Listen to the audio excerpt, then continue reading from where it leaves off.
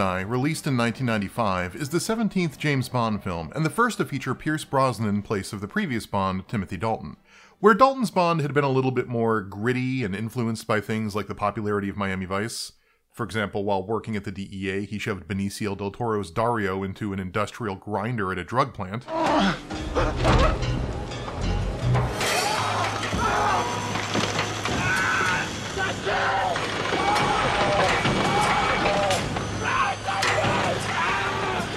Dun-dun-dun-dun! Murder! Brosnan's Bond returned to the world of international intrigue. Tuxedos are worn, card games are played, martinis are shaken, and a rogue supervillain with a hidden base and an alarming number of goons has a plan to reshape the world in his own image. It is a film very much of its moment. The fall of the USSR had happened just 4 years prior, and this was James Bond's first outing in a world where the Cold War had ended. And based on the intro, they do not want you to forget this. How could this relic of 1960s espionage remain relevant? The answer seems to be to do what Disney did in the 2010s, snarkily recognizing the tropes they're known for while just doing them. I might as well ask you if all the vodka martinis ever silenced the screams of all the men you've killed. Yeah. Vodka martini. Shaken, not stirred. This was Judi Dench's first turn as M, and the first time a woman had been cast in the role at all. And while that can be seen as progressive in some ways, they mostly just use her to dress down all of Bond's outdated alcoholic chauvinism. Because I think you're a sexist, misogynist dinosaur, a relic of the Cold War, whose boyish charms, though wasted on me, obviously appeal to that young woman I sent out to evaluate you. While still letting him indulge in it. The film has no interest in addressing the imperialism at the heart of James Bond, that a license to kill for Her Majesty isn't all that far off from the American post-9/11 escapades of Sam Fisher and his Fifth Freedom, or Jack Bauer and the ticking bombs that justify his heinous deeds. Despite its performative criticism of Bond, the guy, it fails to engage with the way that the womanizing and drinking and gambling in fantastical locales sell Western imperialism as a power fantasy where cool stoic dudes drink and get laid. All the film's really willing to do is say, that rascal Bond, he's a dinosaur, he's a blunt instrument, but damn it, he gets results. The franchise had reached a point where it was willing to recognize that James Bond, the character, maybe embodied some outmoded ideas of a hero by the 90s, but was unwilling to look at the structure of Bond stories themselves. It is, after all, a movie where Famke Janssen plays a character named Xenia Onatopp who kills men with sexy times. James Bond, the character, is not the sole thing that keeps the echoes of a distinctly 1960s worldview alive in the James Bond movies. Regardless, this was the big reboot of Bond for the 90s. The first Bond not based on an Ian Fleming work, desperate to prove it could be relevant with a new Bond, a new M, and a new geopolitical world. And by that metric, I think it largely succeeded. The fantastic cast helps. In addition to Jansen, it's got Alan Cumming as one of the many 90s hackers that made me want to get into computer science. It's got my Mitchell himself, Joe Don Baker, as Bond's Texan CIA counterpart. Robbie Coltrane is here, playing a Russian gunrunner named Valentine. And Minnie Driver makes a blink and you'll miss it cameo as Valentine's mistress who can't sing for some reason.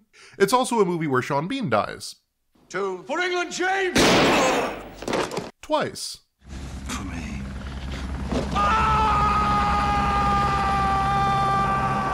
Which is, on brand. It was the 8th highest grossing movie of 1995. It would go on to generate 3 direct sequels. It re-cemented James Bond as a relevant pop cultural force in the 90s, despite the so-called end of history after the fall of the Berlin Wall. And it is almost certainly not what 90% of my audience thinks of when I say, I'm going to talk about GoldenEye for the next half hour.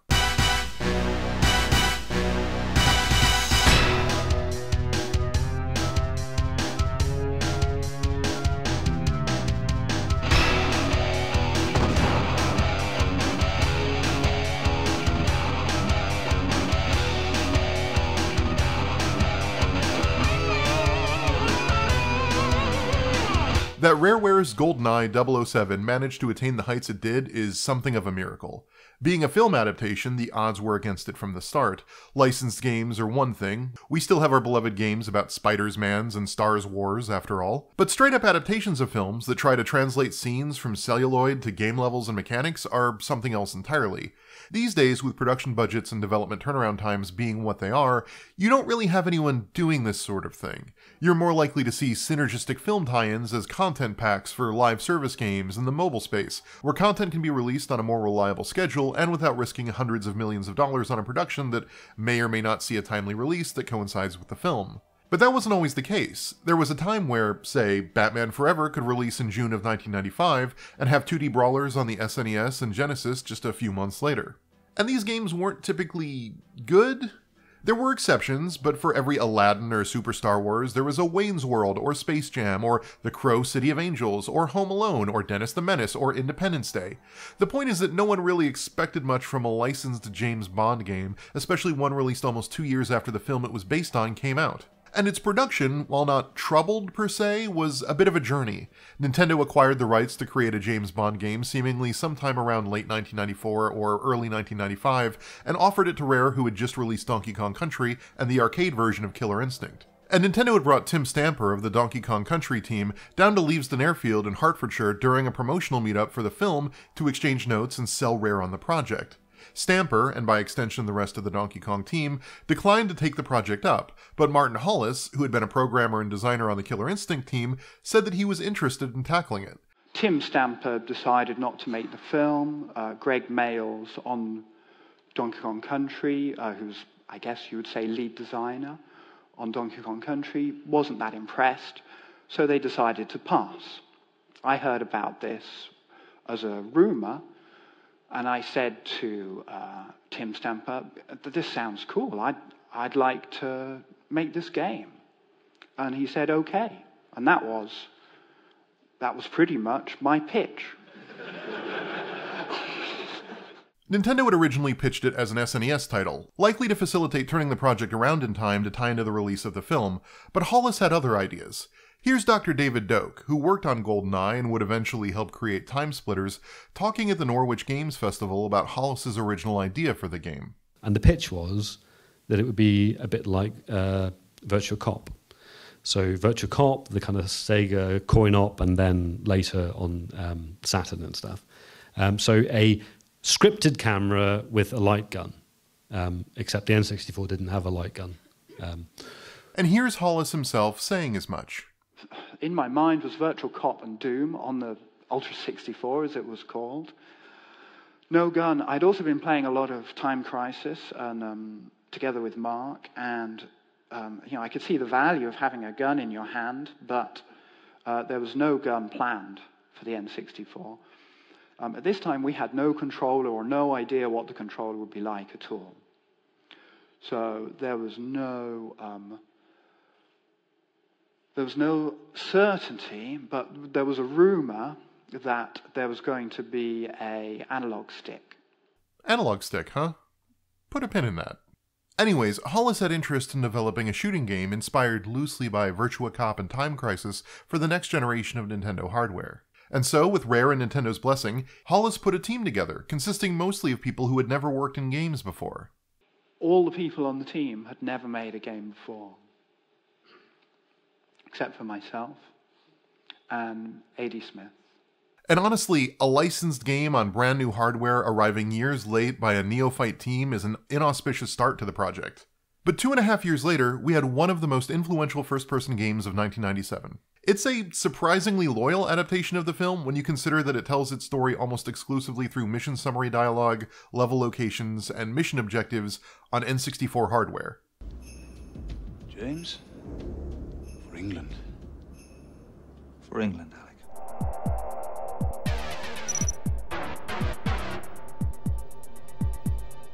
Each level has a bit of a mission summary by M, a review of any unique or interesting equipment from Q, and some flirty or innuendo-laced flavor text from Moneypenny. This allows them to set up the context for each level and fill in the blanks of the story without having to show scenes from the film, which the cartridge-based N64 would have had a hard time storing. The plot is generally still there, but it's been modified in adaptation to fit the needs of a first-person game that doesn't have cutscenes.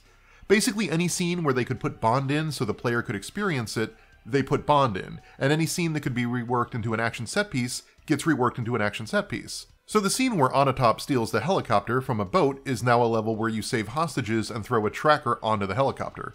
We can't have a dialogue-heavy scene in a bar where Robbie Coltrane recounts the history of the Leans Cossacks and the fall of the USSR while Minnie Driver fails to sing, so low-poly Robbie Coltrane tells us that Trevelyan is a Cossack offhandedly in the middle of the statue level. Or the scene where Bond and Natalia first meet, strapped inside of a helicopter about to blow itself up, is mixed up with the first test firing of the GoldenEye, allowing for an exciting escape from the base that lets Bond, and thus the player, experience scenes from the movie they might not otherwise have been able to. The scene where Boris reveals that he's a bit of a scummy guy by changing the password to Knockers and having Natalia guess it, is now a scene where Bond learns that Boris is a scummy guy when he reveals that he set the password to Knockers and then also sets off the alarm, making trouble for Bond.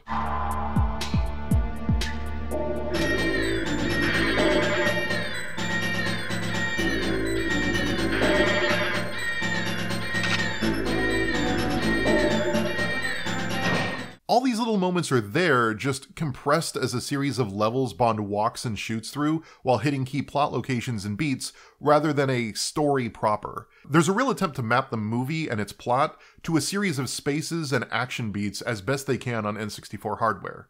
And it's not always great, but you can see the effort. Particular attention seems to have been paid to translate architectural details and floor layouts from the film where possible. Like, take this clip where Bond descends a staircase, looks down a hallway that has a column in it,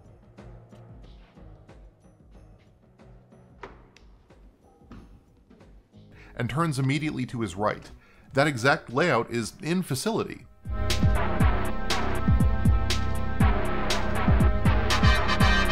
So too is the chemical storage room, although the one in the game has single big tanks instead of stacked tanks to save on polygons. The GoldenEye satellite dish is directly behind the entrance to the bunker, just like it is in the film. And the control room has the GoldenEye key holder eye thing, and the giant map screen, and the computer stations, and the little elevated break room, and the suspended CRTs, just like the film. Where possible, these weren't just scenes inspired by the movie, they were the spaces from the movie, and that's a really impressive level of detail. And it's not just spaces. As mentioned, there's a desire to capture in-game mechanics specific beats from the film.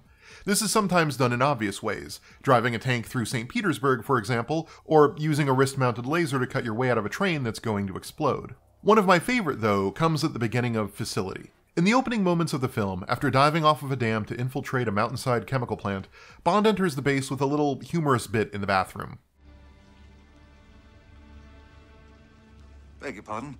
Forgot to knock. The games couldn't capture this exactly. There's not really any voice work in the game, and there's no hanging upside down by a thread mechanic. So instead, they just let you get the drop on one unfortunately positioned soldier whose head is resting just high up enough that you can shoot it before jumping into the level proper. Ooh. It's a clever way to inject some humor into the game through level design, which Martin Hollis has said was always a goal to keep the game's tone light. Yeah, the English and the Japanese found the humor of the toilets. So, overall, what I love to try and put into a game is a sense of humor.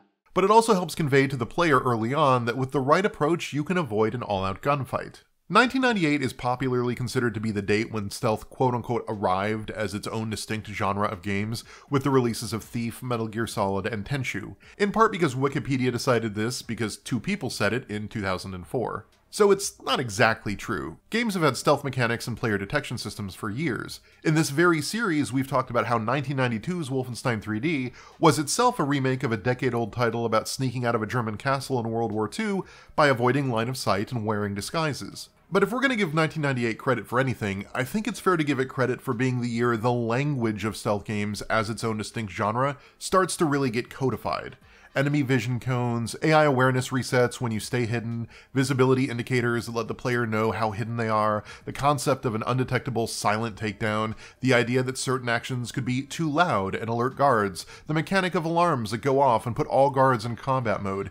These things all started to become much more standardized, packaged together, and much more common in the wake of 1998's stealth titles, even if individually they had all been applied to other games for years. Which makes 1997's GoldenEye interesting because it is definitely not a stealth game. It is a game about shooting lots and lots and lots and lots of people. Again, its original vision was Virtua Cop meets James Bond, but it uses a lot of stealth mechanics. Silenced weapons go unnoticed by enemies, where unsilenced weapons bring the entire area's troops down on you. Sneaking behind and around enemies that are unawares is a tactic that can let you avoid confrontation entirely. There are enemies who, upon seeing you, will rush for the alarm to alert their friends rather than open fire. Security cameras need to be dealt with to avoid setting off alarms.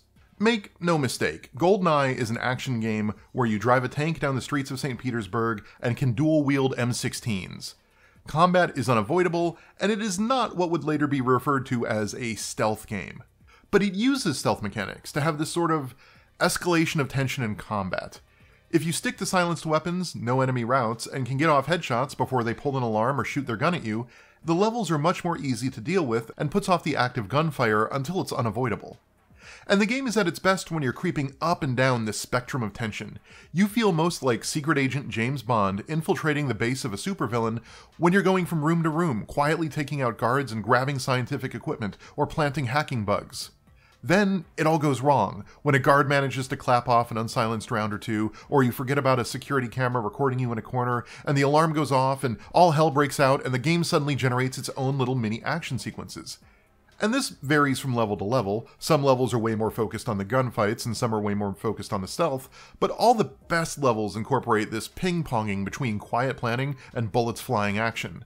The worst levels are the streets and Cradle that lean hard into Bond as an action man.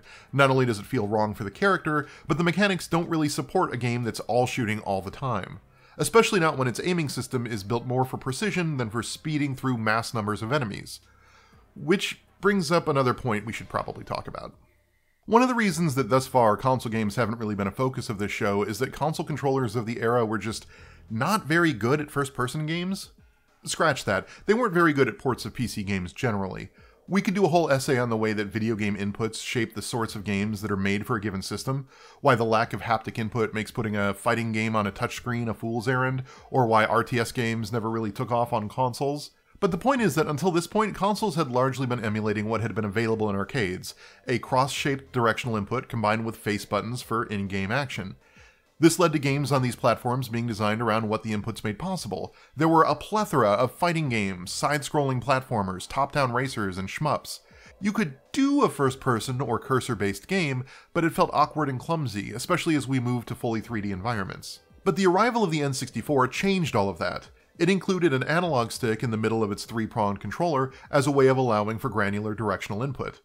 Now, instead of binary left, right, up, down inputs, you could send a value of variable intensity across two axes, giving finer control over the scale and direction of the input.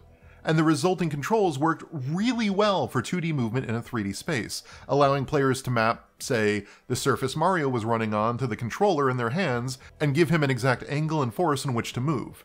And while that input is less precise and less efficient than a mouse for pointing at things, it is a darn sight better than what consoles had before with the D-pad. And you can see how this ties into the original Virtua Cop vision. A shooting game where you can move the cursor around to hit enemies in a 3D space, all things enabled by this new hardware and its new input system that weren't possible before. But over time, GoldenEye's scope grew beyond simply being a Bond-themed Virtua Cop. Over its 2-year development cycle, it had gone from an on-rail shooter that used the analog stick to let players aim, to a full-on 3D title where players could control Bond's movement. This presented a problem, though. The fine-grained control of a cursor is great when you're on rails picking what part of the screen to blast, but it makes turning entirely exceedingly slow. How do you still allow for the precision aiming that the analog stick made possible, while ensuring that the game worked as an action-focused 3D title where you can control Bond's movement? Rare's answer was to make the precise Virtua Cop-style aiming modal.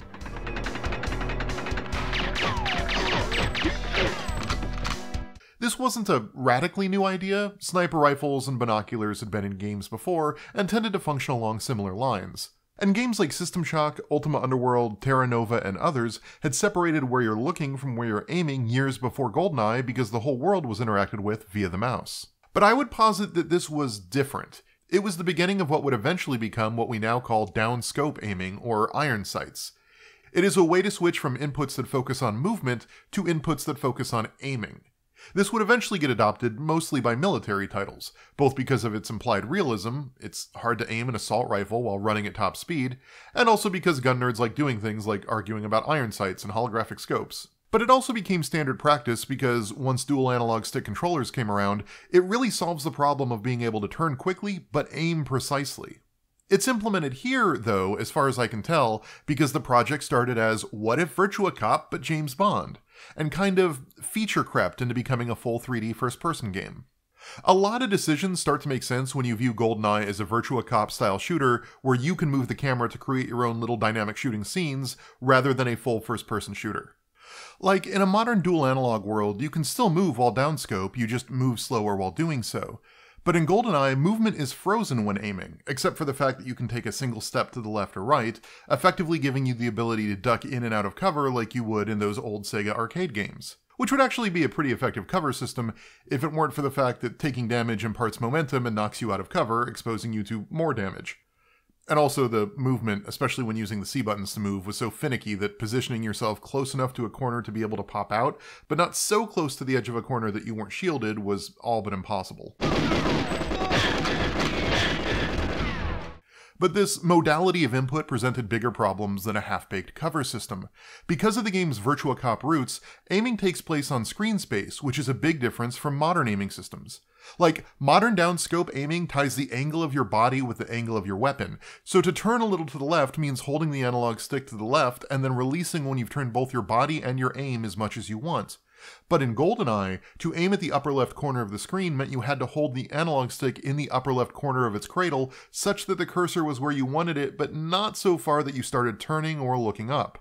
And having to hold your thumb at awkward angles to get off those precision shots meant that precision aiming was more difficult, finicky, and slow than hip firing, especially given the auto-aim.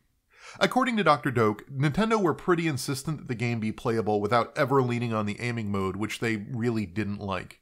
There was a lot of concern about whether people would be able to control Bond, particularly in Japan, where there wasn't a tradition of playing first-person shooters like Doom and Quake, as it was at that time.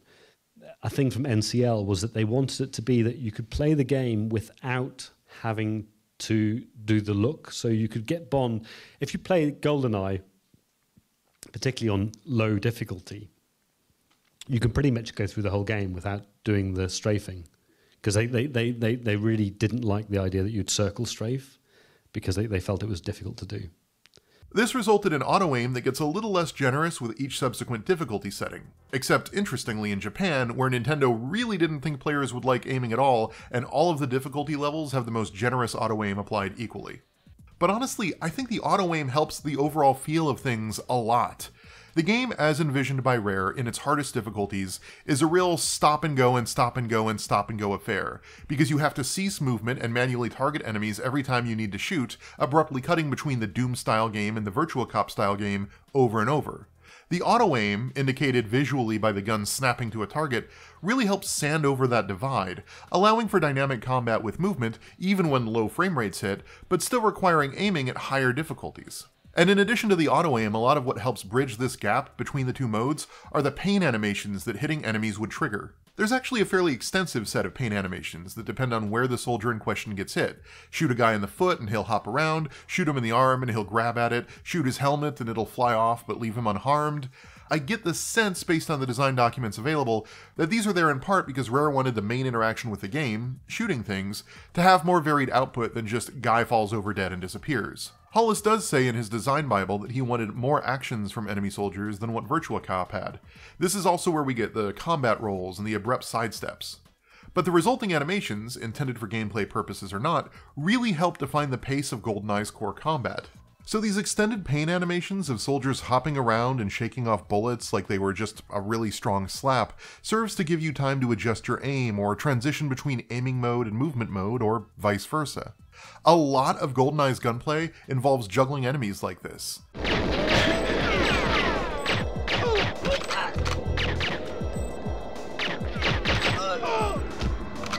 Like Doom, GoldenEye uses pain animations as a means of letting players interrupt enemy attack patterns, except where Doom just prevented a single enemy from attacking or reset their attack routine, letting you cancel fire from a high priority target or face down a single threat without taking incoming damage, GoldenEye's several second long extended pain animations give players time to move the cursor to other enemies, or try to go for a headshot, or to reload, or switch weapons, all of which take a large amount of time.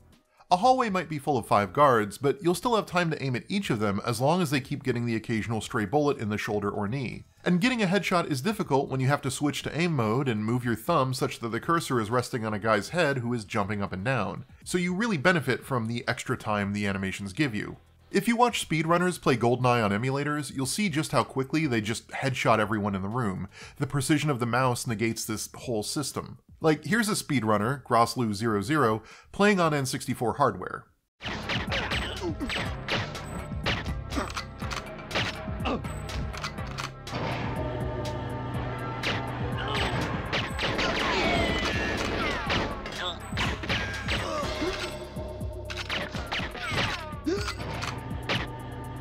They're far faster and better than me, but still lean on pain animations to aim or to find cover.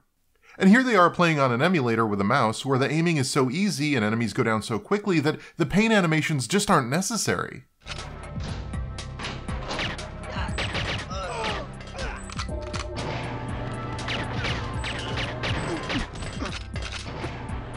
Everyone goes down in headshots almost instantly. So I don't think this is a mechanic set that really could have existed on the PC, at least not in the way it exists here on the N64, and it doesn't really exist today on consoles because dual analogs negate this stop-and-go design. You're not aiming or moving with dual analog sticks, you're able to easily do both at the same time. And you're definitely not holding your thumb in weird positions in order to maintain aim at a specific point on the screen. So extended pain animations, whether they started as just a cool way to recognize player input or not, serve a mechanical purpose here, but aren't something that really has been repeated that much in subsequent first-person shooter games because they're not needed the way they were needed here. And speaking of enemies and their behavior, there were a lot of things they did to make them appear incredibly smart, at least for the time. Enemies would pull alarms, shoot hostages if you got too close, or lay in wait for you and spring a trap. And it's all a magic trick. This is all scripted behavior. When you enter this room, you have a certain amount of time to interrupt the AI before it shoots the hostage. When this enemy becomes aware of you, he will immediately run to the alarm every single time unless you shoot him. When you shoot this connector on this train, this gentleman will open the door to surprise you while your aim is elsewhere. And later on the train, these guys will spring a trap on you by opening the bathroom doors at once every time you break the plane. It's all fake. But does that really matter? It creates enemies that feel smarter, even if their actual AI routines only know Captain Kirk rolls and gunfire. They feel like the sort of enemies Bond would actually be fighting, rather than just monsters with machine guns. And if that's accomplished through clever level scripting rather than dynamic AI algorithms, all the better. Frankly, the game's too janky to support immersive sim-level AIs that do things while you're not looking anyway. And once again, it feels like it sprung about as a result of that iterative Virtua Cop design. These custom actions happen at key moments that require you to prioritize aiming. The guy aiming at the hostage that needs to be shot before he shoots the civilian, the guy who just ambushed you, the guy running for the alarm, etc. They're designed to work with the Virtua Cop aiming game, letting you sort of dynamically walk into one of those scenes from a light gun game where taking out a specific target suddenly becomes a high priority. They just happen in a traditional first-person shooter. And the end result are enemies that seem more intelligent than they otherwise are because they have these bespoke actions. And that's kind of cool. The level design itself, though, is a bit of a mixed bag. On one hand, the multiple objective system is genuinely great, and I wish more games did this to handle difficulty. For example, on the easiest difficulty, the first level had players simply reach the dam and jump off. The second level of difficulty had players destroy all of the alarms throughout the level to cover their entrance, then jump off. And finally, the highest level of difficulty had players destroy alarms, install a covert modem, yeah, no one will notice that, and then grab a backup of their computer files in an area under the dam you don't even have to go to on the easier difficulties before jumping off the dam. The harder goals involved more specialty spy stuff. On Agent, you were effectively just playing a first-person shooter, but on higher levels of difficulty you needed to protect human life, or hack computers, or do other spy things. And for a game with no health regeneration, the more time spent in the level meant the higher risk of death. The only other first-person shooter games I can think of off the top of my head that do this sort of objective-based difficulty are Thief and No One Lives Forever 2, and God help me we are going to reach the year 2002 with this series if it kills me just so I can briefly talk about No One Lives Forever 2. Wish me luck. This game has been rated M for mature. So the levels were designed with this cool sort of dynamic difficulty system built into them. On the other hand, all that fidelity to the film's shooting locations we talked about earlier is really cool, but it means that the spaces are not really designed around the mechanics. Things feel natural in the worst way. There's very little sense of direction or flow. Spaces are full of dead ends and paths that circle back to their start, often without objectives or critical items for the player. The designer just thought there should be a hallway or alcove there, so there is one. These empty spaces basically just act as enemy corrals for when alarms get triggered, and it's not the best use of your game's space. It's confusing, difficult to navigate, and full of dead ends. Worse is the way the level design helps make the difficulty ramp up. If GoldenEye shows its quarter century of age, it's definitely here. By the end of the game, it effectively expects to be cheesed. Like, Control, one of the last levels of the game, opens with a large room with 3 automated turrets, including one pointed at the elevator you start in. For the life of me, I could not remember a way to take out the turret without getting shot. You can't stun it, you don't start with any mines, there's no way to go around it, so I ended up watching a walkthrough video. And it turns out that, yeah, you're just supposed to line your body against the wall such that you can shoot it and it can't shoot at you and then take it out. In 1998, this wasn't cheese, this was just how you beat the game. And it's made all the more difficult by the N64's low resolution. A lot of the time you will find yourself shooting at a blob of pixels that you think might be the thing you want to hit that's off in the distance, but you're not sure until it explodes or stops shooting back at you. Higher difficulties also decrease enemy aiming time, giving you less time to target them. They also increase damage taken and remove most body armor. So high-level play on the N64 involves being able to rapidly downscope aim to take out enemies with headshots before they can shoot you, but neither the N64's loose analog sticks nor the game's janky frame rate are really up to the task of rapid precision aiming. Don't get me wrong, the game is beatable on 00 Agent difficulty on the N64 hardware, I did it as a kid, but it's the sort of thing that requires both a ridiculous amount of muscle memory and a huge time investment. You need to reach the point where you can round most corners that have enemies and take them out before they can even respond, and that's just a level of commitment I don't have as a 37-year-old adult. This is the era of when games needed to last months and couldn't be patched, so difficulty was often used as a means of extending playtime, and you definitely feel that here. Finally, there's GoldenEye's multiplayer, famously tacked on in secret in the last few months of game development. Steve Ellis was the mentioned programmer who did the multiplayer and many other things. He said, one of the things that always strikes me as crazy in retrospect is until sometime like March or April of 1997, so that's 2 years after we'd begun, there wasn't a multiplayer mode at all. It hadn't even been started. It really was put in at the last minute, something you wouldn't dream of doing these days. And it was done without the knowledge or permission of the management at Rare and Nintendo. Sorry. It's hard to overstate how this was probably a lot of people's introduction to deathmatch. Games like Quake or Duke 3D required not only an expensive computer, but a computer connected to the internet, which in 1997 was hardly a given. That or access to an office or college network of computers. And not everyone had that either. But GoldenEye just required an N64 and some additional controllers. So it was the first big multiplayer first-person shooter title on consoles, and the first big multiplayer first-person shooter title for a lot of people, period. It introduced tons of people to the fun of running around in virtual spaces and shooting cartoon guns at one another. And on one hand, you can kind of feel how smacked together the multiplayer stuff is. You can go up to the helipad on Bunker, and there's a wall that is just where things stopped being rendered. But on the other hand, it's surprisingly robust, full of a ton of different permutations. Different game modes would mix up how you played. There was a regular deathmatch, a mode with a stock of 2 lives called You Only Live Twice, a mode where you die instantly from any bullet, and a King of the Hill mode where the goal is to carry a flag for longer than anyone else while defenseless. Additionally, different weapon sets for the levels changed the feel of combat. Slappers only feels way different than automatic weapons, and rockets feel way different than lasers.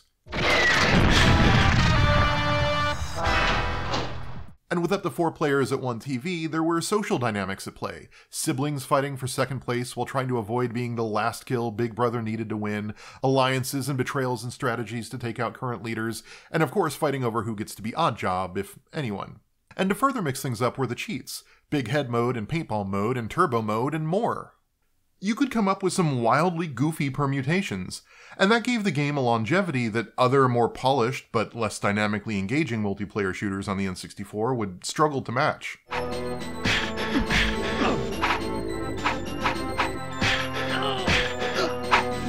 As it sits today in 2022, IO Interactive has the James Bond license, which seems fitting as people have often compared Hitman to James Bond.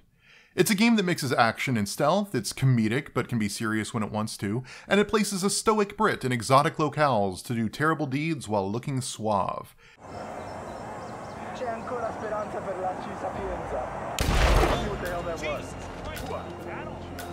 Target down. Next up, Francesca DeSantis. It is James Bond without the sexy times, and maybe the drinking. Meanwhile, Rare's GoldenEye 007 now sits in a bit of IP hell, not unlike No One Lives Forever. MGM was purchased by Amazon, which means that James Bond film rights are now officially owned by Jeff Bezos. And Rare was purchased by Microsoft, but the game itself was originally licensed by Nintendo. So for any sort of re-release to even remotely have a possibility of happening, you'd have to get all these entities to play nice, and it currently sounds like maybe Nintendo doesn't want to? Or maybe they do. In January of this year, a list of Xbox Live achievements that were clearly for a remake of GoldenEye were discovered, and of the only 2 users who had unlocked some of them, one was a gamertag that had tenuous connections to a developer at Rare. Does that mean we're getting a remake? Not necessarily. Nothing has been officially announced, and while we know that there was at one point an Xbox Live Arcade game in the works that's now available on the PC through illicit means, it's not that uncommon for smaller projects like this to die on the vine, especially when they have this many licenses and licensors involved. Besides, I think a remake may not do the game any favors. Played today, GoldenEye is a lot of things. In a lot of ways, it's a janky mess. It has massive frame rate problems, its difficulty swings wildly, and its level design varies from all-time classics like Facility and Bunker to infuriating gimmick levels like Streets. But despite all of that, it's also a clear prototype of much of what was to come. It saw a lot of things that were about to happen. The rise of stealth as a popular set of mechanics, for example, or how to make a local multiplayer experience work on the N64 with 4 players. And it wrestled with how first-person games would work with analog stick controllers in a way that was different from games like Turok or Doom 64, because it started life as a light gun game and not a Doom clone. And while it didn't quite get there, it laid the groundwork for what was to come, especially once we had 2 analog sticks to work with. 25 years on, it feels like the bad parts are way more bad, but the good parts aren't just good, they're prescient. A remake may let us go back and revisit GoldenEye's levels and music and weapons, but it can't make GoldenEye important again. I'm not sure I want to play a dual analog stick 60 FPS version of the game systems that were designed for 1 analog stick and really bad frame rates. GoldenEye is a game that's only good and important in its context, but when viewed in that context, it's clear why it was good and why it was important. And I'm grateful that the show gave me the opportunity to revisit it. Elsewhere in 1997, it was a busy year, and I may have overdone this section. It is, at current count, 3,600 words and is part of the reason this episode took so dang long to produce. Going forward, I think we really will need to start paring the highlights back. First-person titles by 1997 are a well-established and popular genre, no longer limited by tech, and even trying to talk just briefly about every important one tends to take a ton of research and time. So this might be the last time this section is super long. That said, before GoldenEye hit the N64 in August, the original big first-person title on the console was Turok Dinosaur Hunter, which was released in March of 1997. In Turok, you play as the titular dinosaur hunter, who progresses through levels looking for keys that unlock the next level. Along the way, you kill people and dinosaurs, and some levels climax in an epic boss fight with a Humvee or a particularly large dinosaur.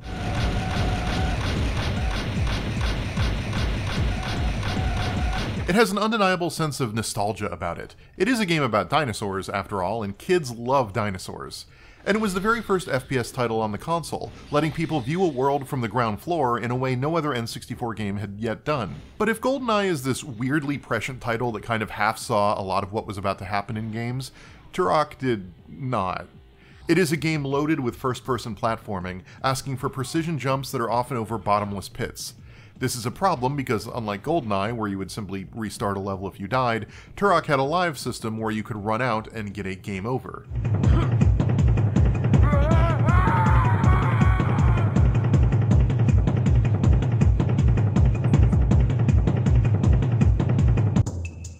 And while each level had 3 hidden keys within to unlock the next level in the hub, there's no objective marker or indicator on your UI or other indication about where in the level the keys may be. And some of them are legitimately hidden and off the beaten track of the otherwise pretty linear levels, so you can end a level and go back to the hub without finding all of the keys. This results in a gameplay loop where you play the same level over and over from the hub until you discover where all of the keys are, and can then move on to the next level to repeat the process. This is made difficult because enemies just keep respawning as you explore, but health and ammo do not. Indeed, multiple secret portals can take you to the same secret room, and if you've already looted that room, you may just jump into a secret portal to get nothing.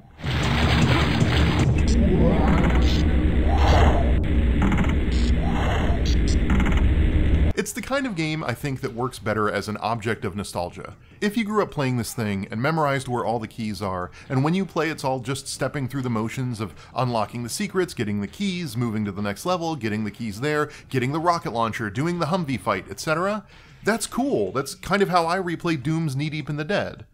But for people who don't have that built-in muscle memory and try approaching it fresh today, it's a lot of samey corridors looking for keys that don't want to be found in levels that keep respawning bad guys that shoot you over bottomless pits. So while I get and respect if this is a game you cherish from your childhood, it's hard to recommend to people new to it in 2022. Low poly dinosaurs simply aren't enough of a draw anymore. Meanwhile, Doom 64 was, arguably, the sleeper hit of the N64 shooters of 1997. Turok released first, and GoldenEye dominated the headlines and accolades, and both of those games were fully 3D.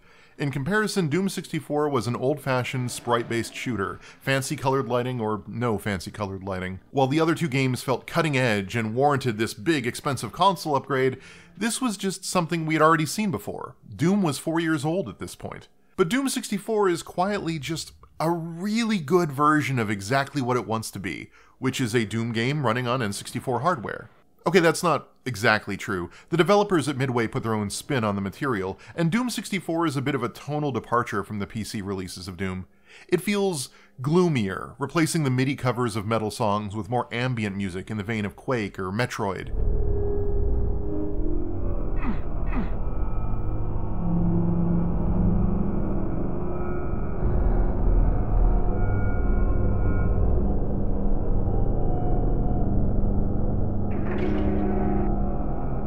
It's just as willing as classic Doom to have deeply saturated colors, but where the old Doom's boldest hues tended to come from the action, pops of red blood and yellow explosions and green plasma blasts, the colors here tend to stem from the levels themselves, oozing their ambience all over the playfield.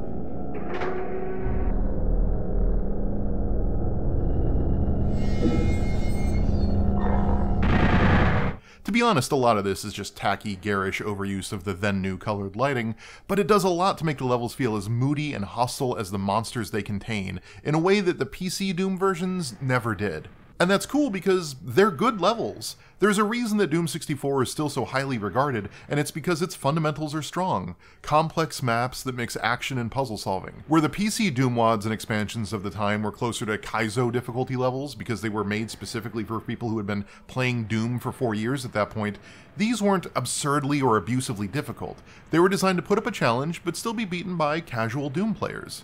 If you like Doom, you can have a lot of fun with this, and Night Dive put out a really good modern port across the PC and pretty much all modern consoles in May of 2020 if you're interested. Doom wasn't the only id property to get a sequel in 1997 though, as Quake 2 released on December 7th.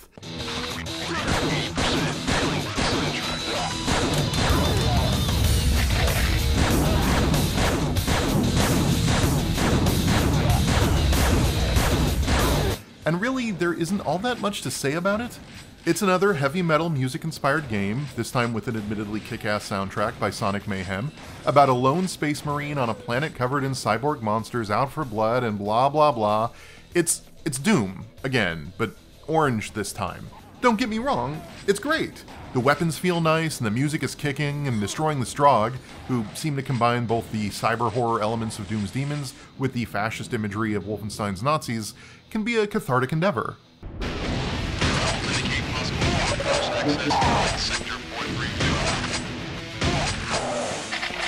But but the whole time it feels like you're just playing the greatest hits of id titles up to that point.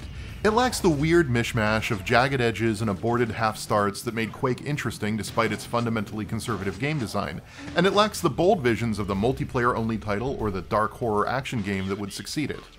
It's pretty good, but in just being a pretty good version of what you'd already expect from an id title and nothing more, it's kind of boring? And that's weird for me to say that because Quake 2 was a seminal game for me as a young 12-year-old. But going back now, I struggle to find much in it that isn't done better elsewhere, either in other id Software games or in modern retro shooters. It's worth revisiting for the soundtrack and some of the best shotguns ever made by a game studio known for making good shotguns, but that's about it. Speaking of the Quake engine, Raven released Hexen 2, the third game in the Heretic Hexen franchise that continued to blend medieval gothic horror, role-playing influences, and first-person action into a single game. Like the previous game in the franchise, Hexen 2 offered different playable classes, each with their own weapon sets and playstyles. I feel like Hexen came at the tail end of the first iteration of id Tech and really capitalized on its natural tendency to make dark, spooky, highly detailed environments.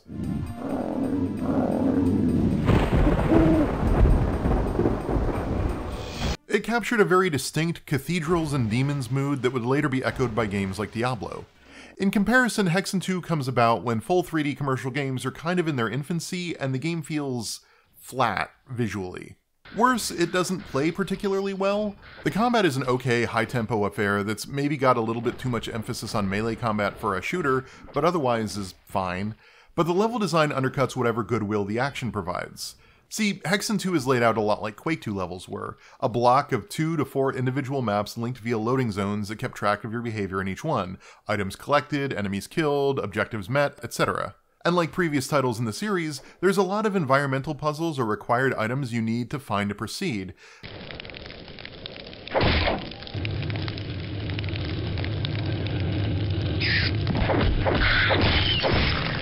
But that clustered map structure means the key you need to unlock the mill may actually be 2 maps over in the castle, but there's very little in the game to tell you that.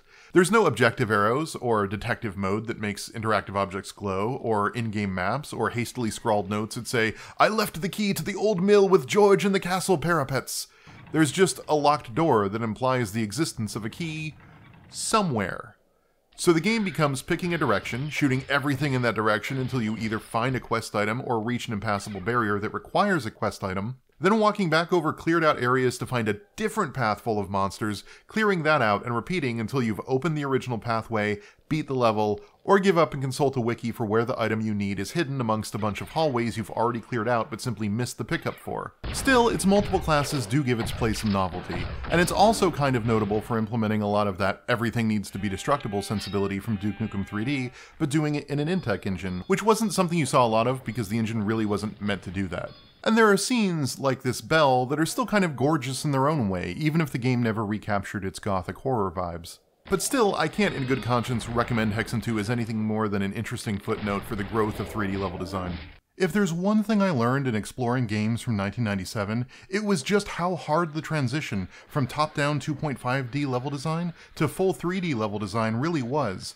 And games like Turok and Hexen 2 show that it's really genuinely difficult to design spaces that direct players where they need to go. We take things like using lighting and architecture to direct eye lines to important objects or levels that have a natural progression through them for granted, but that wasn't always the case, and the late 90s was full of growing pains that I suspect will linger for at least a few more years. Anyways, I know I said I'm not going to cover every random game every year, but this one is just too weird not to talk about. Forbes, the business magazine, released a title called Forbes Corporate Warrior. It was, well, they branded it as Business is War, and they used a pull quote from Cranes that said, quote, "Doom meets Wharton School," end quote. In practice, it is an ugly, bad game, capturing neither the intense action of Doom nor the thoughtful strategy of a business sim.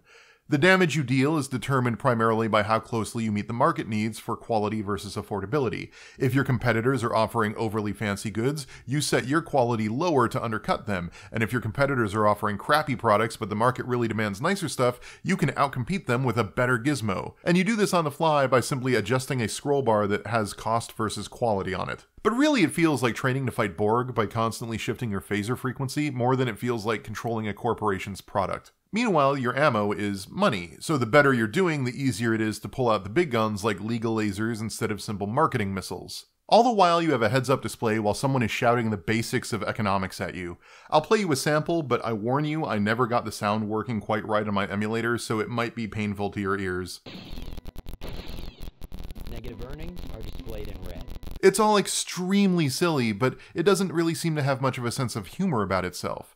It's an amusing oddity because it's so absurd, but it's one that really doesn't bear revisiting. I just think it's worth noting because that happened. Last episode, we talked briefly about Sillywood, and in 1997, LucasArts found itself in a bit of a unique position. In the middle of this big push towards FMV-based games to fill up CD-ROMs, they were a game studio owned by a film studio. Where other companies knew film but struggled to understand how to make games, or vice versa, LucasArts had a knack for using FMV cutscenes in filmmaking to enhance the games they wanted to make. Outlaws was the first game released that year, and it followed the story of the Marshal, a lawman whose wife is murdered and daughter kidnapped by outlaws hired by the railroad company for refusing to sell his ranch. Stricken by grief but desperate to get his beloved Sarah back, he has no choice but to pick up a six-shooter and spurs and head into town.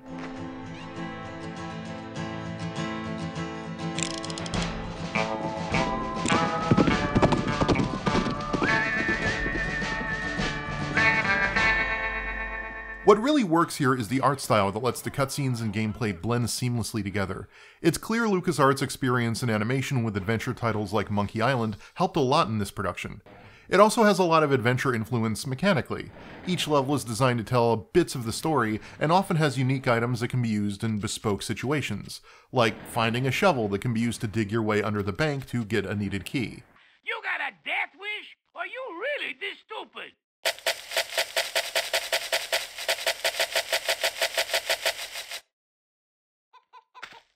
It also has an era-appropriate emphasis on reloading. Six shooters take one bullet at a time, while shotguns are powerful but need to be reloaded after every salvo. It's even one of the first games to be highlighted on this show to have an in-view sniper scope, which is pretty neat.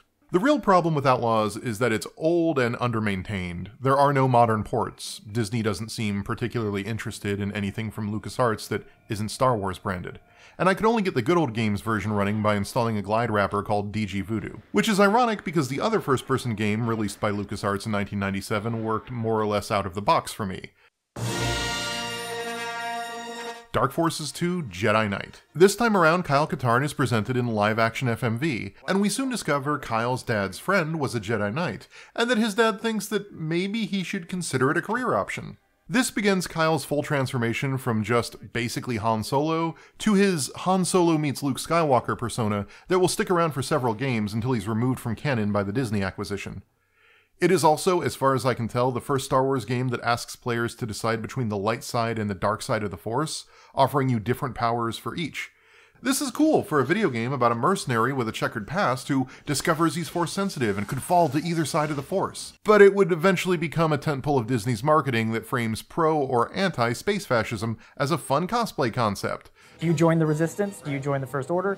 Are you a scoundrel? There's a love story on board. There's everything you could possibly want. Hope I made the dark side proud. Yeah!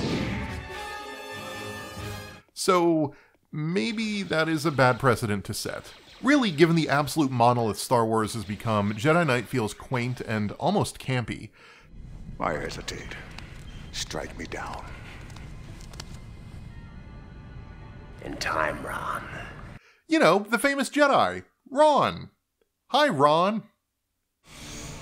Morgan Katarn! This dead man holds the valley's location. Very intriguing.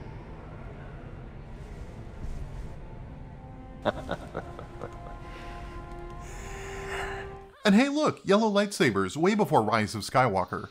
Star Wars lore was being just invented on the fly by a handful of game developers and comparatively unknown actors on a shoestring budget with very little oversight for an audience of ultimately 250,000 or so people. But as I've talked about elsewhere, this is the weird, directionless, and cheap almost to the point of DIY Star Wars in between movie trilogies that I grew up with. The dark side? I've been there. Do your worst. I love it and miss it and lament the bloated forever property it's become. But I'll always have absurd and cheesy games like Jedi Knight to remind me of a time when Star Wars wasn't some too-big-to-fail media juggernaut, but a pulpy pile of sci-fi fantasy nonsense run by a bunch of nerds. Dark Forces 2 Jedi Knight may have sold 247,000 units over its lifetime, but Deer Hunter sold over 1 million copies. Alright, let's find some bucks. It was a genuine phenomenon in ways I don't think people who weren't there would understand. People went nuts for this the way people went nuts for Myst, or I guess more recently the way people went nuts for Wordle or Among Us. And a few things made Deer Hunter such a brilliant success. For one, it was targeting an underserved market. Most of the games on this list are either games targeted at enthusiasts who had the latest hardware, or nerds who like things like role-playing games or death metal. Deer Hunter was aimed squarely at blue-collar rural folks, but it was also designed to be played on a much wider variety of hardware than most first-person games. Maybe I'd have better luck someplace else. You couldn't freely move around the world. Instead, you had to move around a map like in the old Fallout games, picking a position and watching your avatar dutifully march there. When you arrived, you could look around for signs of deer, droppings or prints or antler marks. And if you found signs, then you could try luring a deer out with a call.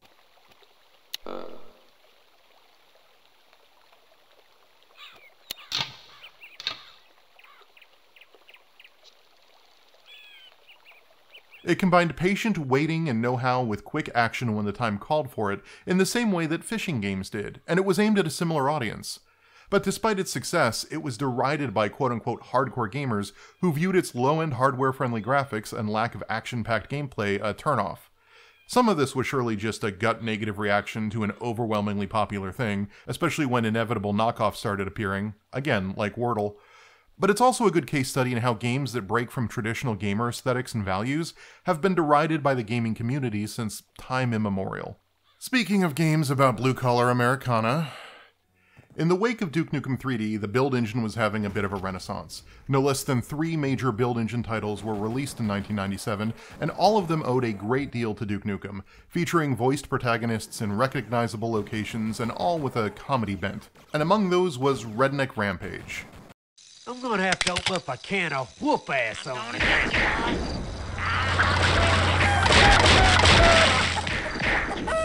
Yeehaw!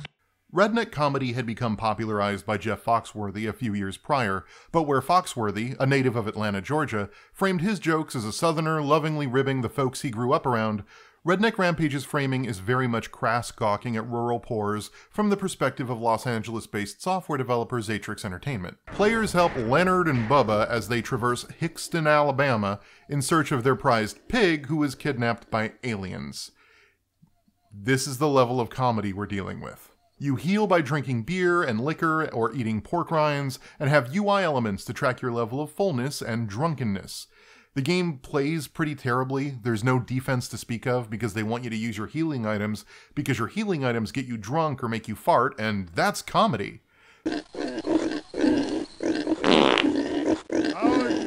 So it's needlessly difficult, and its one joke is aggressively unfunny and classist. It also shipped with a bunch of psychobilly songs from the likes of Mojo Nixon and the Reverend Horton Heat, which wouldn't be so bad if it didn't switch songs on your very frequent deaths, and if there were more than just 8 of them in total.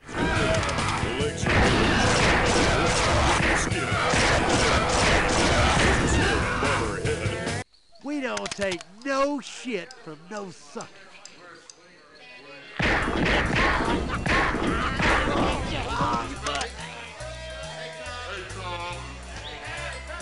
You will very quickly just turn the music off. It doesn't matter how much you like psychobilly.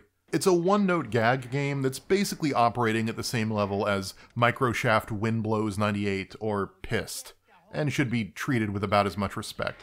There was also Shadow Warrior, developed by 3D Realms themselves and released in September. It is casually racist in just about every facet of its construction, to the point that I'd really like to just speed past it. Ancient Chinese secret. But it bears mentioning, if only because I think it may be the embodiment of the 3D Realms house style. A first-person game with a million small interactions, implemented to both make the world feel more reactive to the player's actions, and also because they could and they thought it'd be cool, I guess? As in Duke Nukem 3D, mirrors reflect the room you're in and can be shattered, light switches on walls work, and there are lots of breakable items that respond to the chaos around you. But here it's taken even further. In the opening bit of the game, there's a car that can receive damage to almost every side of it in an era where that damage had to be drawn by hand, and it's split sector by sector to different parts of the car. Someone had to spend their day doing this. There are pachinko machines that can be played, some of which are scripted to actually let you win with little secrets attached, and all of them can be broken. There are vehicles to drive and turrets to fire from. There are RC cars that you drive remotely through a security camera's real-time footage. This obsession with making little bespoke interactions in the game world would go on to show up in the various iterations of Duke Nukem Forever that would be previewed over the years, and the final product, and it makes one wonder how much work was thrown out every time they started over. As for the game itself, it's better than Redneck Rampage, which is damning it with faint praise, I guess. There are too many surprise deaths and too many hit-scan enemies. You're a bit of a glass cannon.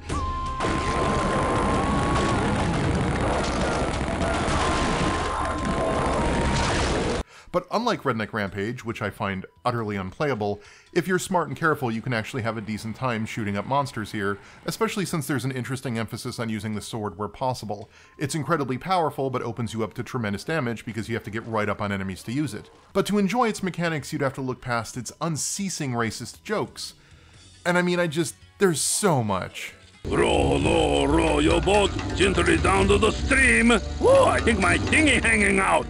Really, this game at this point is just a testament to what was permissible in 1997 without an uproar, and honestly, let's just move on. Finally in 1997, for the games we'll be covering, there was Monolith's Blood. This is easily the build engine game from this list that has aged the best in the intervening years. Some of that is just that, unlike Redneck Rampage or Shadow Warrior, it actually still plays pretty well.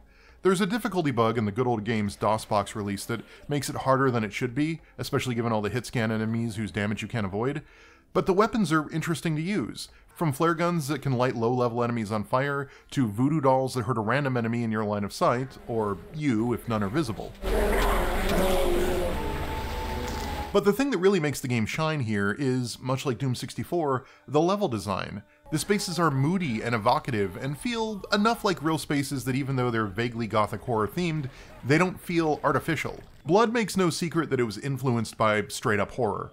Doom's spookiness stemmed from metal album cover art, demons and skeletons and pentagrams and fire and whatnot. And Hexen and Heretic tapped into a sort of fantasy horror, with arcane sorcerers and undead wyverns.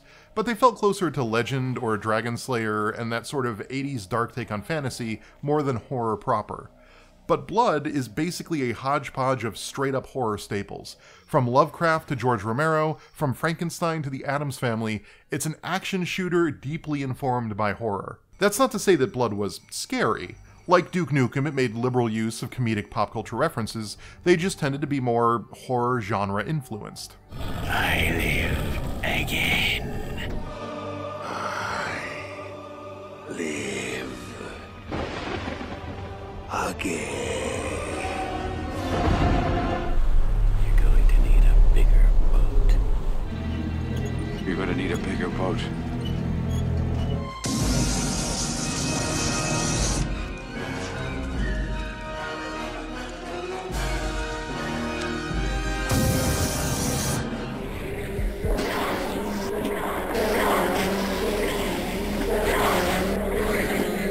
I'll put it this way. There's a bar and grill called the Cask of Amontillado, where if you go into the kitchen and blow a hole in the wall, you'll find a wine cellar with a body inside of it. And in that same room, there is an Elvira poster. That's the kind of vibe and influence Blood had, and its creatively designed levels were chock full of it. It is above all else a horror comedy game, loaded with gore and violence, but always aiming for the laugh more than the gross out. And in being a build engine comedy that managed to mostly not be racist, classist, or sexist the way its companions were, it's probably the most successful version of this style of game. If nothing else, it had a better claim to use Evil Dead references than Duke Nukem ever did. By the end of 1997, first-person titles were finding stronger footing on consoles, and the art of designing full 3D levels in ways that were accessible to players was just starting to get refined. But older styles and tech still felt very present, from Doom 64 to Deer Hunter. But things were changing rapidly, and the complexity of these games, for both the players as well as the developers, was continuing to grow. Up next, it's 1998, and we'll be looking at the freshman effort by a brand new developer based in the Seattle suburbs. Good morning, and welcome to the Black Mesa Transit System. This automated train is provided for the security and convenience of the Black Mesa Research Facility personnel. The time is 8:47.